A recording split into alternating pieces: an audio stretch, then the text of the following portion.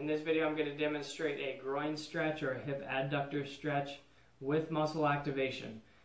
With the activation of the muscles on the opposite side that's being stretched, those improvements in flexibility will stick around longer and eventually become more permanent. So in this position I'm going to go on all fours. I'm going to demonstrate on my right leg, and I'm going to put this straight out to the side.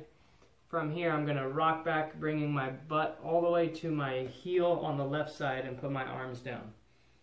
From this position I can now feel the stretch on the inside of my leg.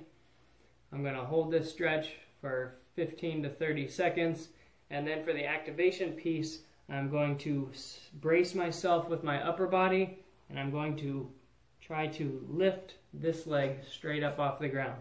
By trying to lift it, I feel the muscles here on the outside and in my butt that are contracting to try to lift the leg. And I'm going to repeat that 5 to 10 times with the activation.